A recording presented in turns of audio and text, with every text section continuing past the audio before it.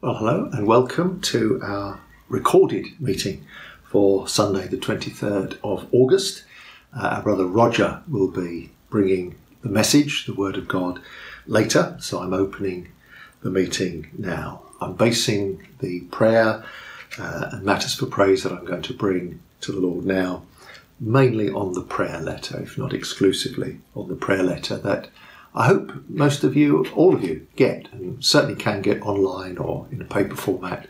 You can do that by just simply going to the website or something and finding out. We'll gladly let you have that if you don't already.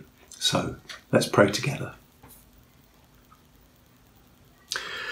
We're grateful, our God, for all your goodness and kindness. You love us, you know each one of us individually.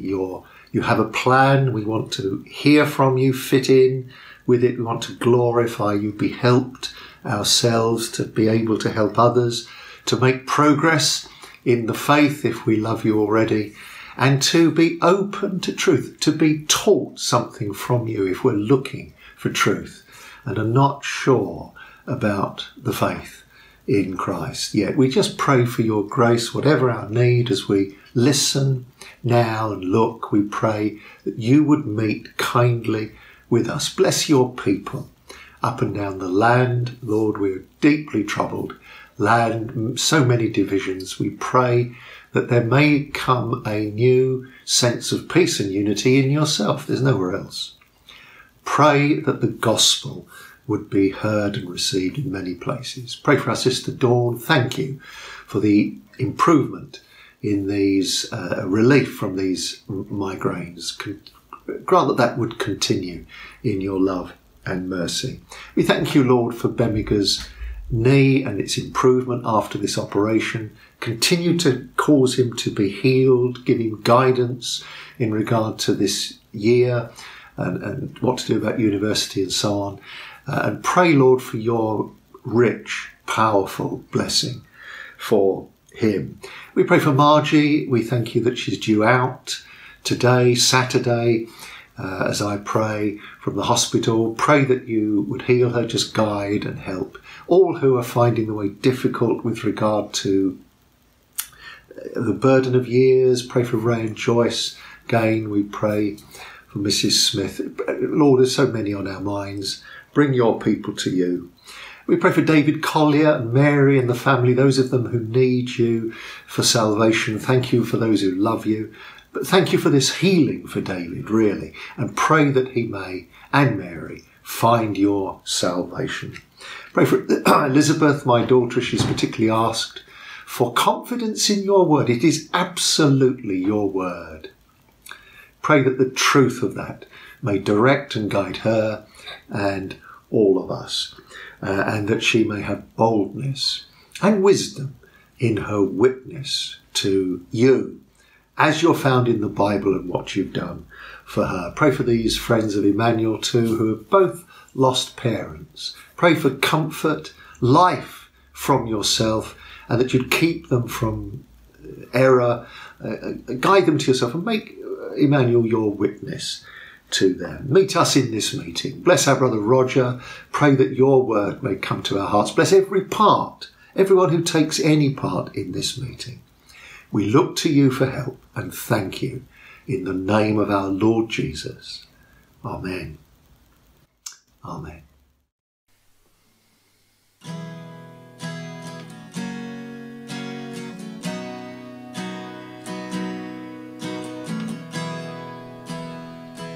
How great the chasm that lay between us, how high the mountain I could not climb.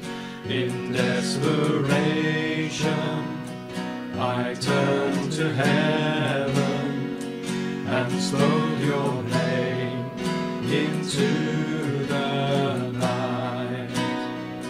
Then through the darkness your loving kindness tore through the shadows of my soul.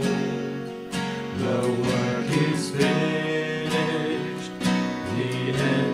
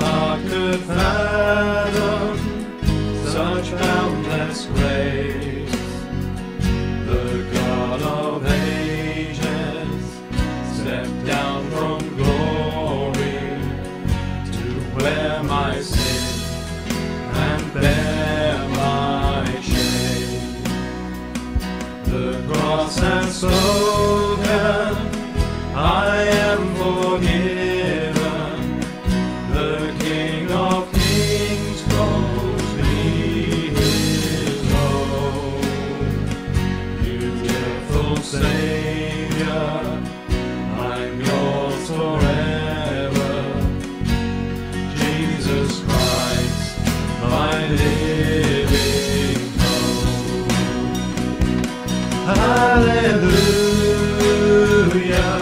praise the one who set me free. Hallelujah,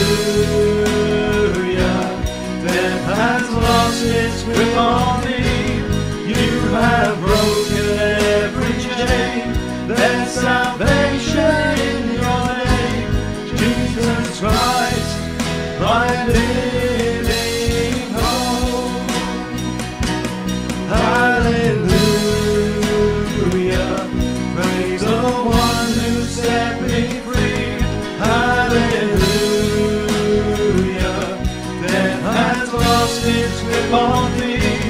You have broken every chain. There's salvation in your name, Jesus Christ, my living hope.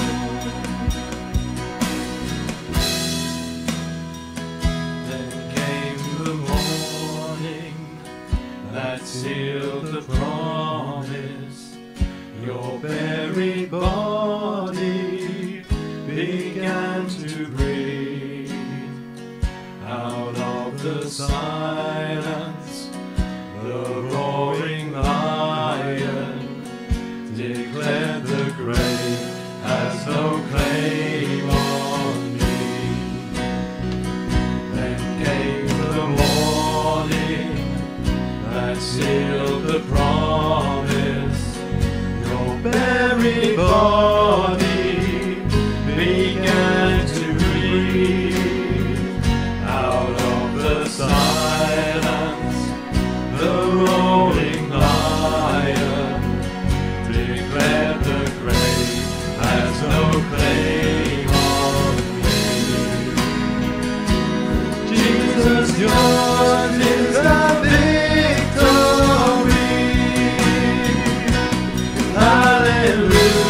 Hallelujah, praise the one who set me free. Hallelujah, death has lost its grip on me. You have broken every chain. There's salvation in your name, Jesus Christ, my living hope. Hallelujah, praise the one who set me free. Hallelujah, death has lost its grip on me. You have broken every chain. There's salvation in your name, Jesus Christ, my living hope.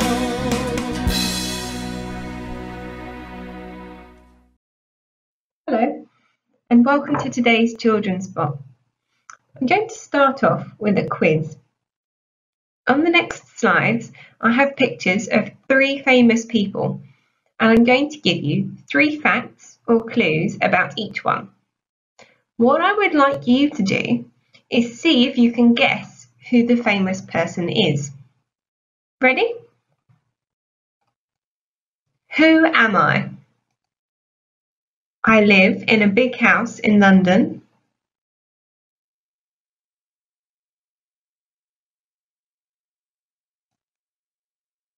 I have 2 birthdays.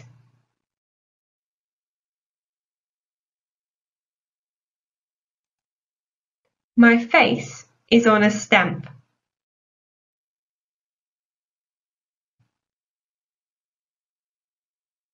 Who am I? That's right, it's Queen Elizabeth II. Next person. Who am I? My favourite subject at school is science.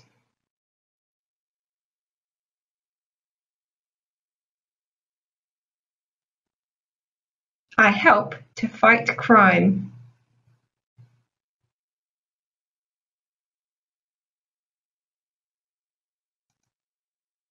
I was bitten by a radioactive spider.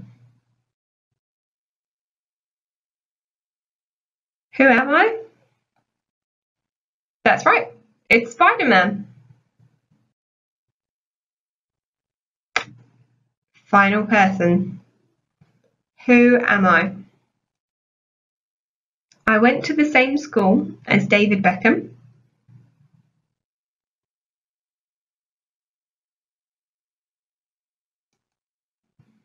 I have won back-to-back Premier League Player of the Month awards.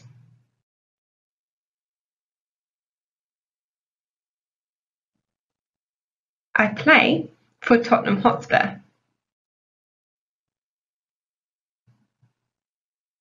Who am I? That's right, it's Harry Kane. Hopefully, you were able to guess at least some of those famous people. Now, I'd like to tell you a story from the Bible when Jesus asked his disciples a very similar question. It's found in Matthew chapter 16, verses 13 to 20. One day, Jesus asked his disciples this question: Who do people say I am? The disciples thought about all the things they had heard the crowd say about Jesus, and they said, some say John the Baptist, others say Elijah or Jeremiah, or one of the other prophets. Then Jesus asked them, Who do you say I am? The disciples thought about all they had heard Jesus say and all of the things they had seen Jesus do. They could have said, You're a carpenter, or You're a teacher, or a leader. They could have said, You're a miracle worker, or a prophet, or even just, You're a good man. You can probably think of some more suggestions of your own. But they didn't say that.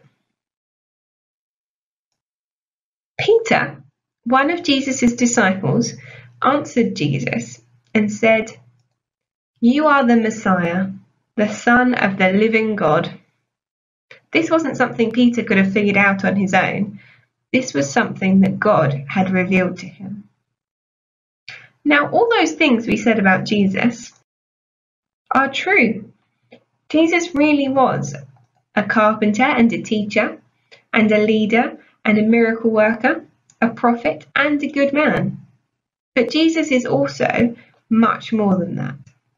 He is the Son of God and God's promised Saviour and King, the Messiah. Sometimes we can make Jesus seem like less than he is. Sometimes we do it deliberately, and sometimes just through our own carelessness. But it is very important. It is very important to remember that Jesus is the Messiah, God's promised Saviour and King, that he is the Son of God. It is this truth about Jesus that God is building his church on, and it is this truth that we can build our lives on, that Jesus is our Saviour and King and the Son of God. Finally, if Jesus asked you this same question, who do you say I am? How would you answer? Thank you for listening. Praise the Lord. My name is Vincent Salesman, and I am a member of the Lincoln Road Chapel. There are two things I would like to give thanks to the Lord for today. Firstly, I would like to thank the Lord for guiding and protecting me and my family during this lockdown. The earlier part of this year was very testing for us. My father passed away in March, and the planning of his funeral was very difficult. He lives in Birmingham, and we live in London. Traveling during this time was proving very difficult. We were not able to communicate with anyone face to face, and all our communication during the planning of the funeral was by telephone or email. We were thinking of a church blessing for him, but this was not possible. We started to think about how can we get a church blessing for him. We did not know the pastor for the area that he lives, and we could not visit his local church in Birmingham. We started to pray about it, and a week later, his neighbor provided us with contact details of the local pastor. We got in touch, and she stated that she would be able to do a mini service in the cemetery. Service which was consisted of Bible reading, 2 hymns, and a short tribute. This was something that we were looking for. The funeral was able to go ahead with the kind of blessing we were looking for, bear in mind the time that we were in. God did answer our prayer and allow my father a blessing on his final journey. He led us to the local pastor who was able to do this mini service in the cemetery, and she promised a memorial service in her church when it is convenient to do so. The Lord is good. The second thing that I would like to thank the Lord for is the last 40 years that me and Movita spent together. On this day 40 years ago we were married. I think doing this testament was the work of the Lord. When Pastor asked me to do this testimony on the 23rd, I think it is the Lord that inspired him to do so. This was not something that we discuss or arrange. It just happened. It's a reminder from the Lord that we should give thanks for all these years together. The years has been good with challenging times, but without his blessing, the road would have been more difficult. I would like to thank the Lord for keeping us together and keeping us alive for all these years. I would like to thank the Lord for all our 3 wonderful children and 2 granddaughters who had given us a lot of pleasure over the years. I would like to read to you Psalms 18 verse 6. In my distress I called upon the Lord, and cried unto my God. He heard my voice out of his temple, and my cry came before him, even in his ears. Thank you for listening.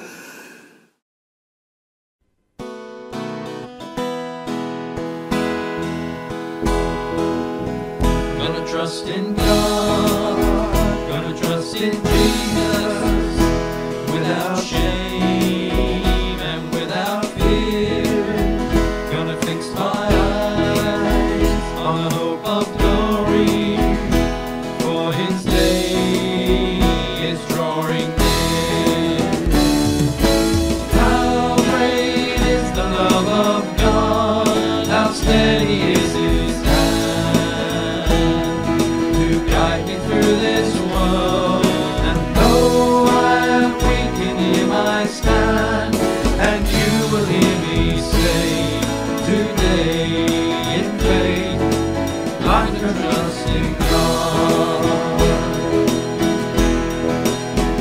When the cares of life seem overwhelming, and my heart is sinking down,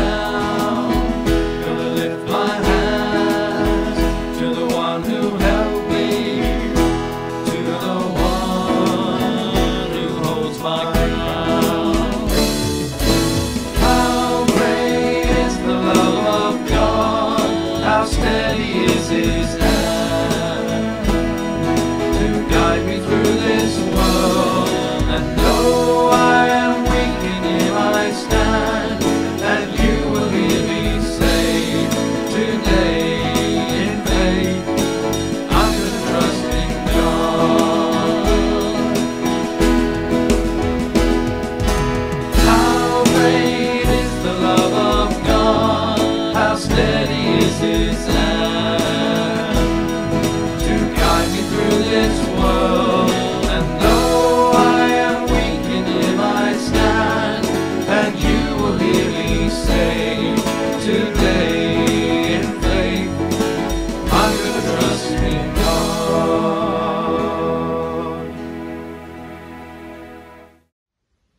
first reading today is taken from Hebrews chapter 11, verses 1 to 3.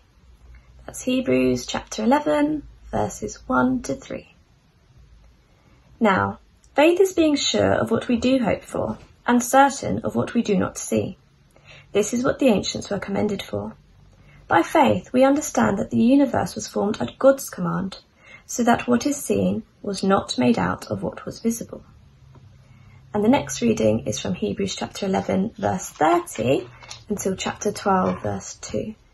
That's Hebrews chapter 11, verse 30, until chapter 12, verse 2. By faith the walls of Jericho fell, after the people had marched around them for 7 days. By faith the prostitute Rahab, because she welcomed the spies, was not killed with those who were disobedient. And what more shall I say? I do not have time to tell about Gideon, Barak, Samson, Jephthah, David, Samuel, and the prophets, who through faith conquered kingdoms, administered justice, and gained what was promised, who shut the mouths of lions, quenched the fury of the flames, and escaped the edge of the sword, whose weakness was turned to strength, and who became powerful in battle and routed foreign armies. Women received back their dead, raised to life again. Others were tortured and refused to be released, so that they might gain a better resurrection. Some faced jeers and flogging, while still others were chained and put in prison. They were stoned, they were sawed in two, they were put to death by the sword. They went about in sheepskins and goatskins, destitute, persecuted, and mistreated. The world was not worthy of them. They wandered in deserts and mountains, and in caves and holes in the ground. These were all commended for their faith, yet none of them received what had been promised. God had planned something better for us, so that only together with us would they be made perfect. Therefore, since we are surrounded by such a great cloud of witnesses, let us throw off everything that hinders and the sin that so easily entangles, and let us run with perseverance the race marked out for us. Let us fix our eyes on Jesus, the author and perfecter of our faith, who for the joy set before him endured the cross, scorning its shame, and sat down at the right hand of the throne of God. Good morning. Those of you who are expecting to see Paul today, I'm sorry to disappoint you. It's me, Roger Broyd. At least you won't have to look over the left-hand shoulder of Paul to that wall, that plaster with those intriguing concentric squares that make you feel you're about to have a migraine. Those of us who've led and spoken, sung, given children's talk at the online service have at a later stage got used to the idea of seeing themselves on the big screen, if they've been brave enough to. Furthermore, we also have no control who might be looking in today. For example, it's an open forum, could be anybody, you know. Hi, Boris. Thoughts like, as I look in the screen, where have all the years gone by? Am I really that white-haired? But I thank God that it is still true that although the outward man might be perishing, the inward man is being renewed day by day. Nobody can be quite certain as to who wrote the letter to the Hebrews, which is found in the New Testament part of the Bible. Some say Paul, some Apollos, some Barnabas, but nobody's really quite certain. It seems clear that it was written to mainly Jewish believers, possibly living in Jerusalem, reassuring them that the faith that they've come to believe in is genuine and superior to the old faith they have come from. That is that the process of removal of their sins was superior now, rather than the Old Testament, which was the process of sin removal by animals, by the constant sacrifice of animals. And that the new way, with Jesus Christ as the high priest, is far superior. It may have been that those Jewish believers had become wavering and wondering whether to return to Judaism. And as the writer to the Hebrews continues his theme, he reaches a particular climax in chapter 9, verses 19 and 25, where he speaks about as follows. Therefore, brethren, having boldness to enter the holiest by the blood of Jesus, by a new and living way, which he consecrated for us through the veil, that is his flesh. He encourages his readers not to waver. So by the time we reach chapter 11, we find the writer has made a good case for 1. The superiority of Jesus over angels. 2. That Jesus has become the great high priest once and for all. The high priest was somebody who used to go and sacrifice and take the blood, rather gruesomely, into what was called the Holy of Holies in the tabernacle that God instructed Moses to build. Thirdly, that the old law was weak and that animal sacrifices were only temporary anyway. And fourthly, that all believers can now enter heaven because of this new and living way, in which Jesus is both the high priest, able, so to speak to God the Father on our behalf, and in fact was also the sacrifice on the cross for our sins once and forever. Thus, in chapter 11, the writer exhorts his reader by the inspiring examples of the Old Testament saints, which foresaw what was coming by faith. They foresaw that there would be a new covenant, a new way, rather than the old way with its defects. So we begin in chapter 11, as was kindly read for us, with verses 1 and 2. Now faith is the substance of things hoped for, the evidence of things not seen. For by it the elders obtained a good testimony. So it's clear that the chapter which followed the Old Testament saints had faith in God. Chapter 11 is sometimes referred to the chapter of the heroes of the faith, or the hall of faith, which is a phrase which I prefer. Now the first thing we are told in verse 3 is that the worlds were made by the things that can be seen. I beg your pardon, the worlds were not made by the things that can be seen. So we have to exercise in faith in believing it was God who made it. One thing we can be clear on is this, that we didn't make the world and it didn't make itself. When I was a small boy, I used to ask myself repeatedly, where did this all come from, this solid, liquid and gas that we live in? And I concluded it must have been made by a creator. And now that I'm an old man, I see no reason to change my mind. It's still a valid question to ask unbelievers. Even materialistic scientists would not deny that the universe did not arise from the absence of anything. As the song says, by faith we see the hand of God in the light of creation, grand design. I've been looking during this period of lockdown on other websites that also produce services, and I've noticed that one particularly gets about halfway through the sermon and then they break off to have a sing, to listen to a song. Well, I'm afraid I can't promise you that. But what I am going to do is I'm going to tell you a story which has perhaps a bearing upon what follows.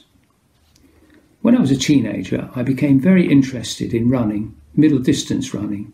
I trained very hard and I joined a running club. And obviously during those times you would hear of people who were at the top of their game. And around about this time, there was a very famous runner, not an Englishman, not from the UK, but an Australian, a man called Ron Clark. And Ron Clark became a sort of hero of mine. He not only broke world records, he absolutely annihilated them, often taking 20 seconds off, let's say, the 5,000 or the 3 miles or the 6 miles or the 10,000 metres. He was a head and shoulders above anybody else. I once remember going to see him at the White City, which was at that stage the national stadium for athletics. And when he ran, he just simply left everybody else behind. And it wasn't uncommon, as was the case, right as I observed, to beat the next person by half a lap, by at least 220 yards, as we measured out the tracks in those days. But there was one thing that Ron Clarke never did. He never won a gold medal at the Olympics. I well remember in the Mexico Games coming in third place and lying flat on his back and having to be given oxygen because, of course, it was a high-altitude Olympic Games at 10,000 feet. When his career was over, he was invited by the famous Czechoslovakian runner Emil Zatopek to come for a visit in Prague. Zatopek ran for Czechoslovakia, and he himself was a terrific runner. His training schedule consisted of running a 440 lap, or maybe 400 metres where he was, resting and running another one. And he would do this 100 times. He was the only athlete, and still is, who has won the 5,000, the 10,000 and the marathon Olympic game gold medal. The only person ever to do that. So Ron Clarke was pleased to accept this invitation, went to Czechoslovakia, went to Prague, had a very nice time with Zatopek, who was a very intelligent man, could speak 6 languages, was shown around the sites. I remember this was the height of the Cold War. And when he came to leave, Ron Clarke went to go on the aeroplane, and Zatopek said, "I'll come with you." Only Emil Zatopek could get away with that, passing through customs, going onto the plane with Ron Clarke. He was a national hero, of course. And just as they were about to leave, Zatopek hands Clarke a parcel. And he says to him in hushed tone, "Please don't open this until you're well clear of Czechoslovakian airspace." Oh, this worried Ron Clarke. He thought, well, was this a message to get out to the West about the horrible regime that was holding the Czechoslovakian prisoners or whatever? But when the plane took off, Ron Clarke couldn't wait any longer. He tore the parcel open, and there he discovered one of Zatopek's gold medals. At that point, Zatopek became my second hero. And one could spiritualise this story, of course. One could say that Ron Clarke was given something that he'd not deserved, he'd not earned, just as we have been given salvation by our Lord Jesus Christ. But I just make this story as by way of an interlude, and also to say that he was part of my Hall of Fame. And as I say, the Bible also has a Hall of Fame, and that starts in chapter 11.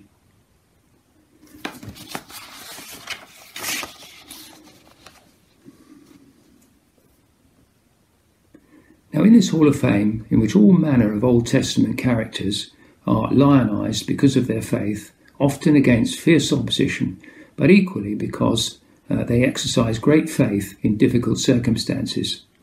So perhaps we should, as I've suggested earlier, call it the Hall of Faith rather than of Fame. They are there to inspire us. They obtained a good reputation by their style of life, their dedication and their persistent sacrifice. Now, if I may borrow a phrase from the writer of that time does not permit me to go through all the examples set before us, so I've chosen just 3. In verse 4 of chapter 11, we see that Abel is listed as one of those who've earned a good reputation through faith. This was an example of faith at the dawn of history. Let's look at Abel. By faith, Abel gave a more perfect sacrifice to God than his brother Cain, which was ultimately going to cost him his life. Yet he was determined to give God the best he could. He wanted to please God.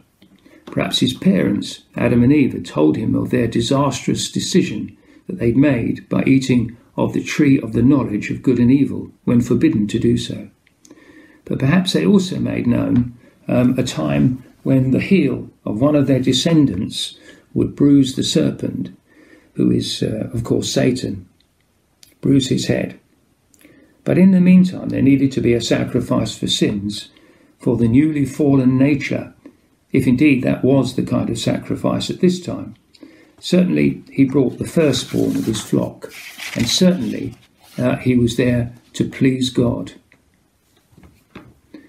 My second person is Abraham and his wife Sarah.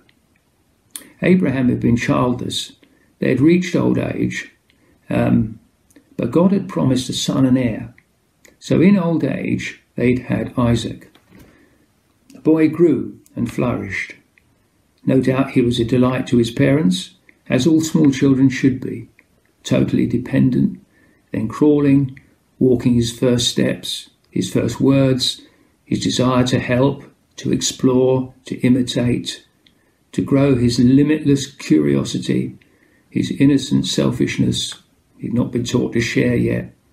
Then as a young boy, following in his dad's footsteps, the son of the promise. Maybe by this time he was a young teenager.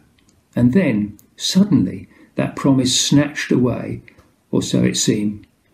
The devastating words found in Genesis chapter 22 and verse 2, where Abraham is asked to take his son, his only son, up a mountain and to sacrifice him as a test to show Abraham's faith. Christians don't worship a God who can be domesticated, who is a tame God, who fits into our image, who obliges us. Nevertheless, he is, in the words of Mr. Beaver from The Lion, the Witch and the Wardrobe, who's really speaking about God. He is asked if he was a tame God. Mr. Beaver said, no, of course he's not, but he is good and always seeks for our good, whose design on our lives is for perfection, for righteousness. Peter Maiden was a regular speaker at the Keswick Convention, who sadly died earlier this year. I had the privilege last year of going to hear him at what I think was the last message he ever gave at the Keswick Convention. And during his talk, he spoke at a time when his son had become dangerously ill. He went to see him on his own, and on his own he remonstrated with God. "Oh God, you cannot take my son from me," he cried out. He never finished that story. I never did hear what happened to his son. But the theme of his talk was cultivating the art of thankfulness. I remember the key phrase he used. In life, all we're really entitled to is judgment. So how would you, as a parent, if these words from God come to you, what would you feel? Anguish, complaint, refusal, denial? Read the pages for ourselves back in Genesis. Read and try and discover how Abraham felt, and you will find absolutely nothing. Silent obedience, followed by a long journey up a mountain, until that awful moment arrived, and the knife is raised, and the heart, no doubt, is breaking.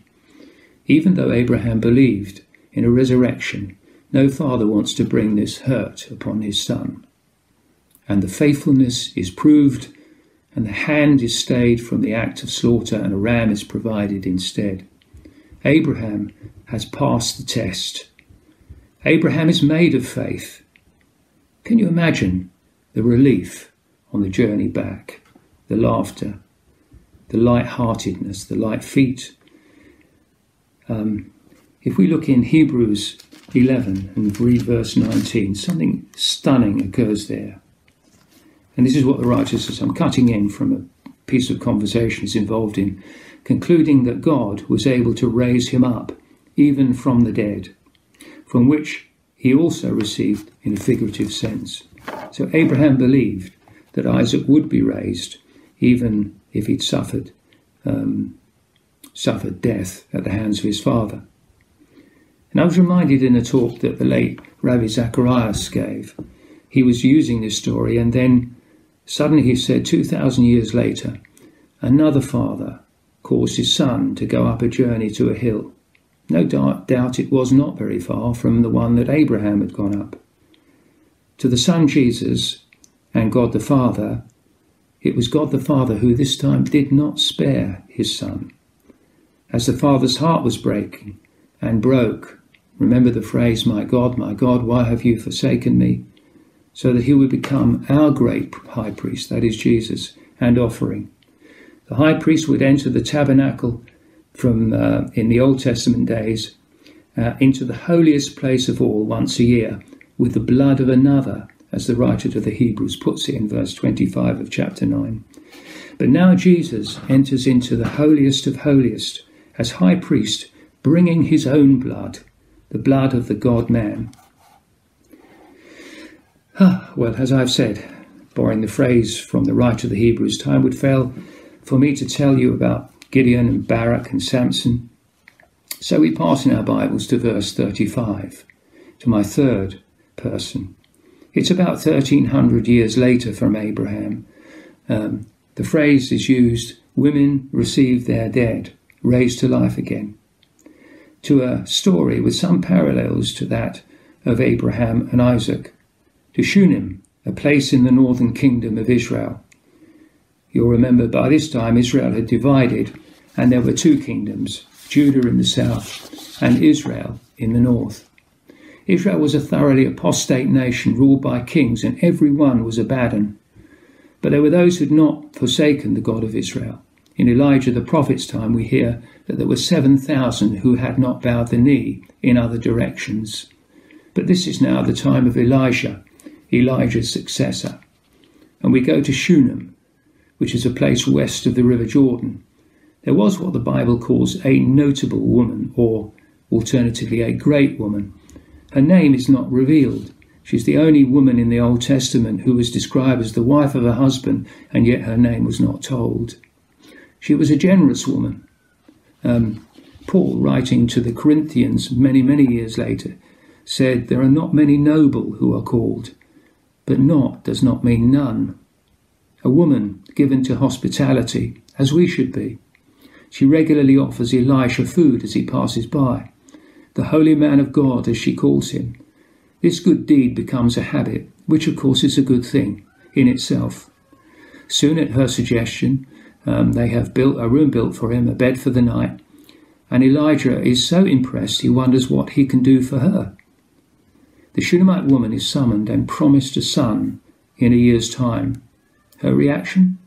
"No, my lord, man of God, do not lie to your maidservant." Shades of Sarah here. You see, her husband was very old, and she didn't expect ever to give birth. Yes, there was a bit of unbelief there, but there was also humility. But when you get a prophecy from God, you do not get half measures. Notice how God, through Elisha, had prophesied not just a child, but a son. This was vintage Yahweh. So a son is born, a sheer delight, a light in her life, a son and heir. And then, like Abraham, disaster. He was out in the fields with his father and the reapers of the harvest, and collapses with a terrible headache, possibly an inflammation of the brain, possibly sunstroke, we're not told. So they bring him inside and sit him on his mother's knee while his life seeps away and his mother looks helplessly on. I would not have liked to have been there. One of the most loving relationships in nature exists between a mother and her child. Yet even that, the Bible tells us, is surpassed by the love that exists between God and his people. In Isaiah 49 verse 16 it writes, "See, I have inscribed you on the palms of my hand." I beg your pardon, I'm reading the wrong verse. Verse before. "Can a woman forget her nursing child and not have compassion on the son of her womb? Surely they may forget, yet I will not forget you." And God does not forget the Shunammite woman either. And it's this point that's revealed why she is in the hall of faith. She says to her husband, "It is well," but I think the interpretation really possibly means it will be well. She believes in a miracle-working God. She believes in a resurrection. They saddle up the donkey, the servant and the woman, to see Elisha. Poor donkey, did he expect an easy ride? Saddled up with a frantic woman riding you, a flurry of activity, the Shunammite to Elisha, Elisha to the house, the boy is raised to life again. And it was well as she predicted. Perhaps her faith had been stirred when she heard of Elijah raising another boy from the dead. Perhaps she'd been in the company of this holy man, and his company would have been uplifting to her, as the company of Christians often is to me, for example. Her faith was rewarded by her hospitality. She knew all things were possible with God. She exercised faith. She exercised persistence. So the Shunammite woman was one of those great cloud of witnesses to our inspiration. Consider what they triumphed or endured: stoned, tortured, flogged, ridiculed, executed, slain with a sword, lived in poverty, destitute, tormented, homeless, were given supernatural strength, caused buildings and walls to collapse, survived searing heat, survived the night with wild animals, and all because they gained a good testimony of their faith. But why did they do it? Why suffer, in many cases, such hardship? So much easier for them just to go with the flow, to opt for the easier life, join the false prophets. Even those written to had suffered hardship. Even the writer to the Hebrews, he says in verse 32 of chapter 9, you endured a great struggle with suffering. Even the writer himself describes his position at one time in chains. The writer is encouraging the readers to persist and endure in the Christian faith and not to return to the accepted religion of Judaism. Judaism gained for itself an exception in the Roman culture of paganism. So in Judaism you were safe to persevere in the race.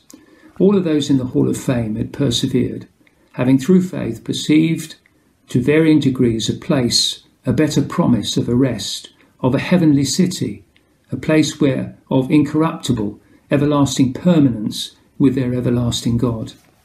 They weren't perfect people. Think of Rahab the prostitute, or Jephthah, whose rash vow over his daughter would be very costly.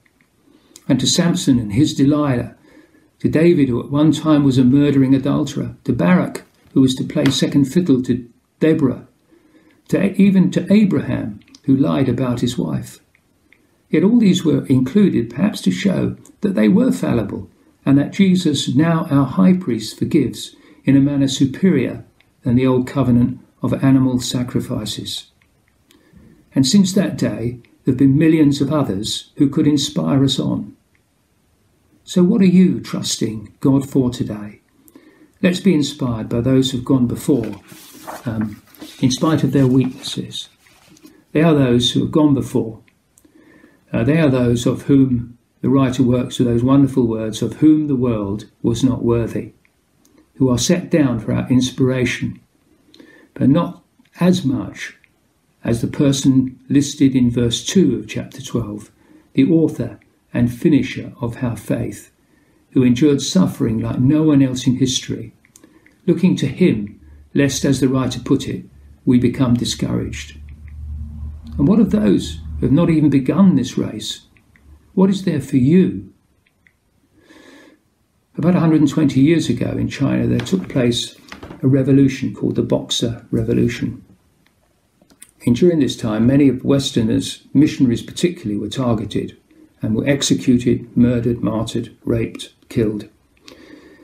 On one occasion, the Boxers arrived in a particular compound where there were over 100 Christians. And the leader of the Boxers decided to allow them to go free, provided that they would tread on the cross that he'd put in the mud just before them. I've forgotten how many it was, but something like 9 of them immediately went over the cross and off to freedom. But one young girl who'd recently been converted, to her, Jesus was so precious that she could not do such a thing. So she, one of the youngest, if not the youngest there, bypassed the cross and went to her death, followed by 90-odd others who saw her example. They were looking unto Jesus, the author and finisher of their faith. So, to give you another simple example of what Jesus does for people, I heard only recently of a man who was an alcoholic, and his son put it this way after he was wonderfully converted. who was looking unto Jesus. He said, "I've never seen water turned into wine, but I've seen beer turned into furniture." The change of life that came over that man was so intense that they then lived a normal life and had money whereby before it was all spent on drink. God is for you, urging you to join the race, to finish what Jesus will start in your heart. C.S. Lewis put it this way: "There's a place at home where we were always meant to occupy. If you feel a stranger in this world, the likely explanation is that you were meant for a different world, a heavenly Jerusalem, a city of the living God, as the writer of the Hebrews puts it. See you there? Amen."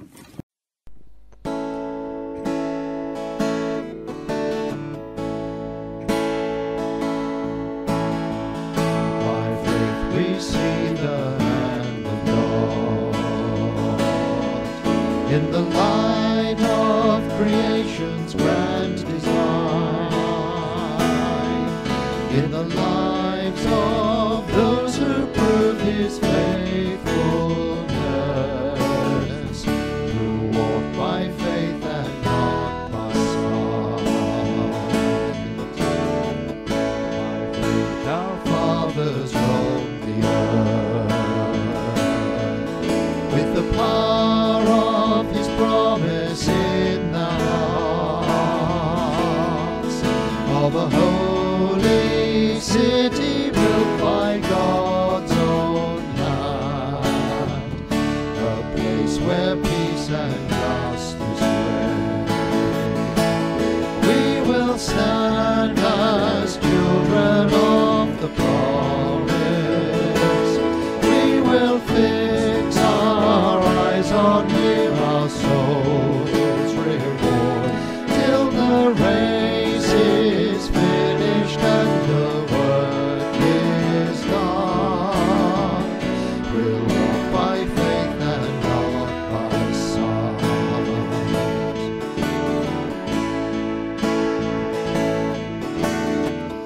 By faith the prophets saw a day when the longed-for Messiah would appear, with the power to break the chains of sin and death, and rise triumphant from the grave. By faith the church was called to go in the power of the Spirit to the Lord,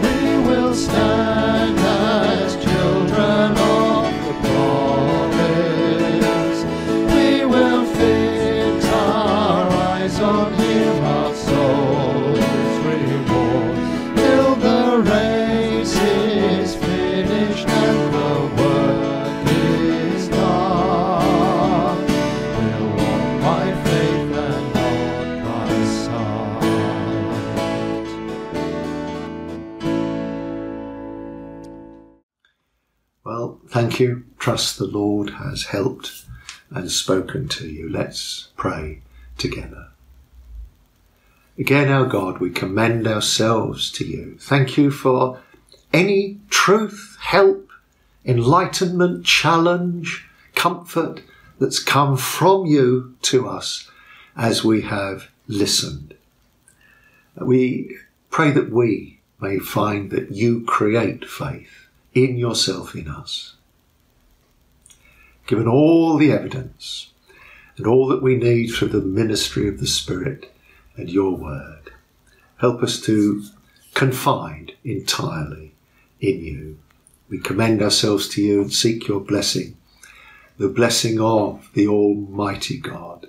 Father, Son and Spirit, abide with all who trust you. Amen.